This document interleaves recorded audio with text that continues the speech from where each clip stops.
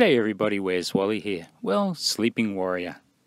What can I say? I've been asking Sleeping Warrior for a long time to explain how his RDD manages to determine the direction of the acceleration. This becomes rather interesting to calculate when you deny there is an acceleration due to gravity. Well, Anthony, he dropped this masterpiece just a day ago. So, just for fun, let's see how long before Sleeping Warrior says a dumb thing.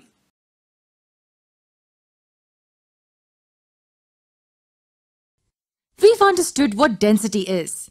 Oh, Anthony, why are you using a voice changer? Well, okay, that is dumb, but that's not the dumb thing I'm waiting to hear. I really want to hit this dinger hard. In the same given amount of space, if there are more things, we say that it's denser. No. Well, that didn't take long, did it? Well, we can tell that Anthony's writing the script here, can't we? So, let me get this right, Anthony. If I had a 10 centimetre cube of, say, lead, that's 10 centimetres by 10 centimetres by 10 centimetres. Now, if I cut it in half, I have two pieces in the same volume, does that mean it's now more dense? What if I put 1,000 1 centimetre cubes of balsa wood in that same box? That would be much more dense now, wouldn't it? Because there's many more things in there. Dumbass. Okay, on with the derp. Density is simply the measure of how compact the mass in a substance or object is. It's mass per unit volume. Well, finally a correct statement. No need to ding you, Anthony. I think you must have read that from Wiki. What does the relative density tell us though?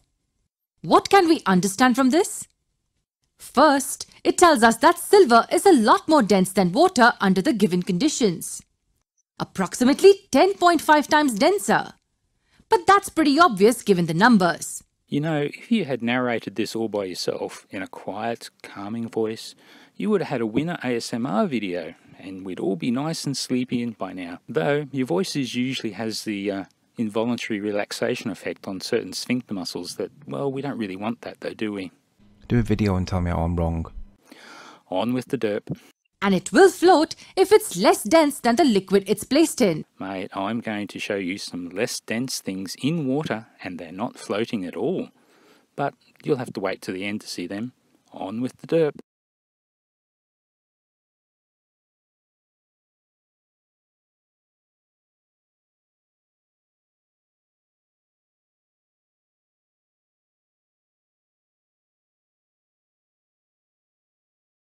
So you're in Australia, okay, go on with the derp. I thought all that you had to do to fly was throw yourself at the ground and miss. So to fly, you just turn upside down and let go. Then you will go up till you hit that dirty great big rock. Oh, okay, that's not going to work. Dumbass. On with the derp.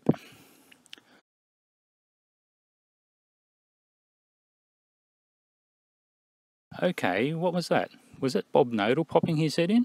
I guess the rotation of that girl needed to be a 15-degree-per-hour drift. Thanks, Bob. On with the derp.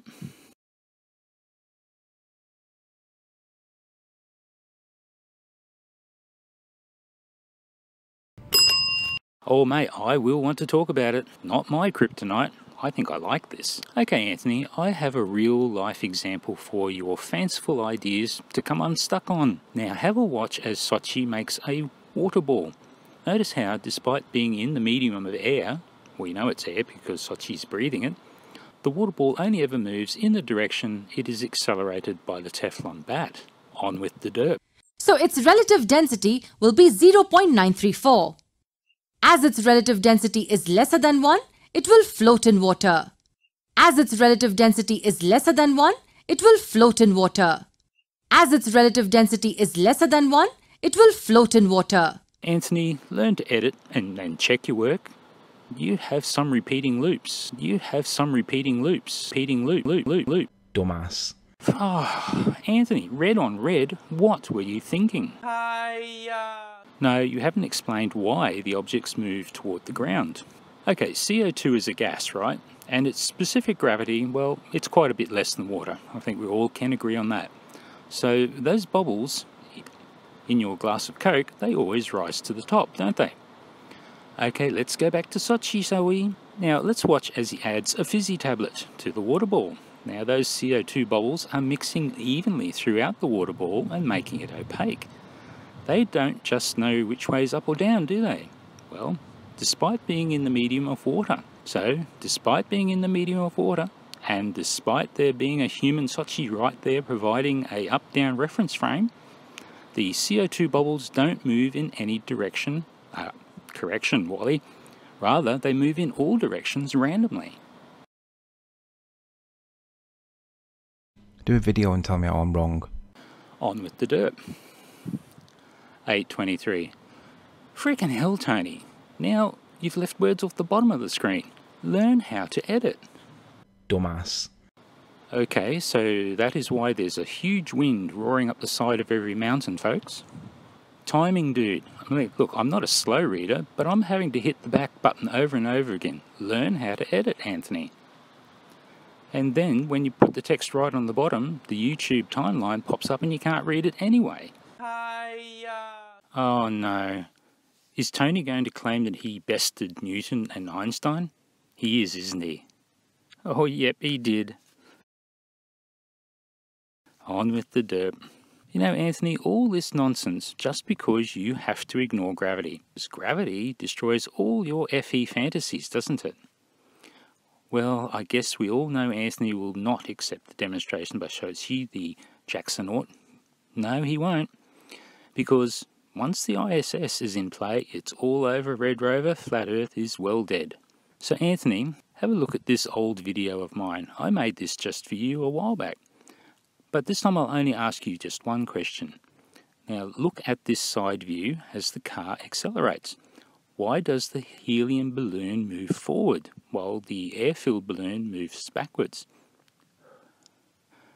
Oh, and note, those observers sat there providing you with the magical human reference frame, so you don't have any of that silliness to worry about.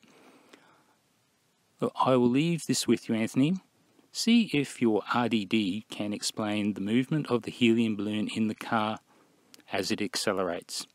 Look, I thought I'd leave you with the easy one, because I know you certainly can't even attempt to explain Sochi's floating CO2-filled space ball, can you? That space ball, it kills RDD well dead. Well guys, if you like what I've done here, how about you click like and subscribe? But even better, how about you pop over to Mr. Sensible's place? He has just done a very similar thing and ripped Anthony left and right. So I'm going to pop over there and check out what he's done. I didn't want his destruction to flavour mine, so I haven't seen it yet either. But that's what I'm doing right now.